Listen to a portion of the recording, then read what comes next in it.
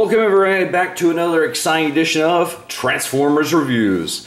Well, today, everyone, we are taking a look at the Evo version of Shrapnel. Now, as you can actually see, we are having our boy rock his rocket-powered bug zapper. I know that's for his Evo fusion ability later, but you know what? If I want to use it like this, I can, because we know this boy flies, and now he just has a rocket booster that can shoot his enemies, so well done. And like the little pops of silver and red and the, you know, classic yellow there to reference the original Diaclone cockpit, I'm loving it. I mean, I think it works well for an updated version of this boy. Because, you know, for ages, they've been super small. And, you know, when we look at the comparison of his original figure here, I like how a lot of the cues are a reference to this boy, but again, it's the size that makes all the difference. And now that they're full-scale deluxes to where they can kind of square off better with certain Autobots, I think it works perfectly. And the funny thing about Shrapnel is that he's no joke, because as we saw in, I believe it was the debut episode of the Insecticons, he had the ability to take control of certain Autobots, especially in vehicle form, and try to use them to, well, basically run over their friends. And so if you want to recreate that scene here, you can see that definitely he pulls it off quite nicely. And I love the fact that the very tips of his, are those his mandibles? The fact that they actually can utilize blast effects for a variety of purposes, I'm definitely digging that. And what would our boy be without an Insecticon army to command? And to be fair, it was mostly between Shrapnel and Bombshell in the original cartoon. They kind of like switched back and forth between who is the leader of the Insecticons. Which, speaking of Bombshell, our boy Ransack is just standing in until we get the Legacy version. I do find it funny that you can use the original figures as the Insecticlones, because in the cartoon, I think the Insecticlones were either the same size or smaller than the original Insecticons, so it works out pretty well. So one last thing before we run on to robot mode, guys, is if you look at the blaster on the original Shrapnel, according to my resources, apparently the original version of the gun didn't have these rocket fins, nor the tiny little details on the blaster.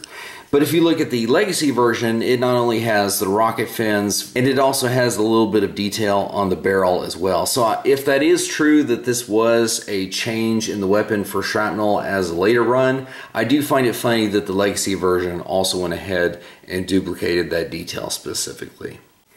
Here you can actually see our boy rocking his other set of weapons now in his robot mode. And you know what? I do find that cool that those extra insect legs now actually have some other use, because on the original boy, as you can see, they just kind of dangled off the bottoms of his arms. But if you want them to be, again, of a little bit more use, then that's pretty awesome. However, there he is with his traditional variety, but again, because like we mentioned at the outset, this is an Evo weapon, it does have an additional feature, which in this case you can see that it does form a big boom rifle, because that's totally what Shrapnel was known for. So, you know what, I sound like I'm making fun of it.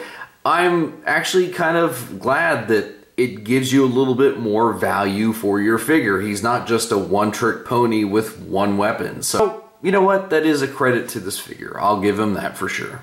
Now, I've always kind of liked the way that his robot mode looks, because it's kind of like an upside-down triangle, which kind of makes these areas of his mandibles look like wings, and you know how I feel about things that look like flared-out wings, so probably is not a big surprise, right? So guys, as you can see here, we have quite the brawl on our hands. We have Sideswipe bravely taking on Kickback in the air.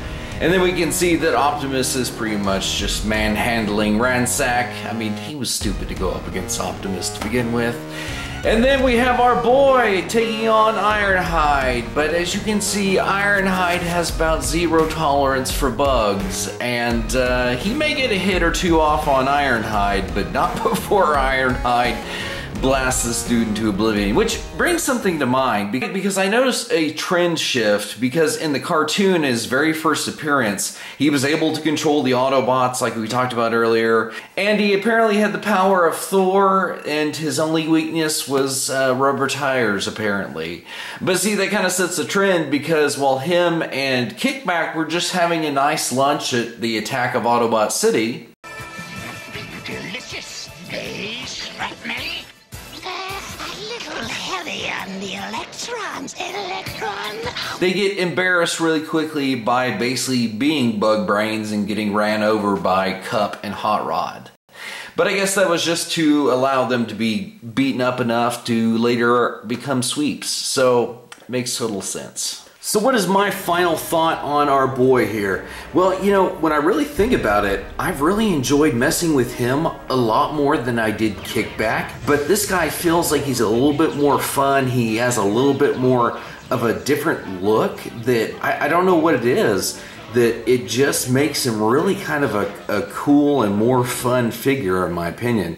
Anyway guys, again, that was a look at the Evo version of Shrapnel. I hope you guys enjoyed that. Please take a look at the Skyquake, Metal Hawk, and the Leo Prime videos. Those have been recent uploads, and so if you haven't had the chance, please check those out. So until next time guys, we'll see you in another review.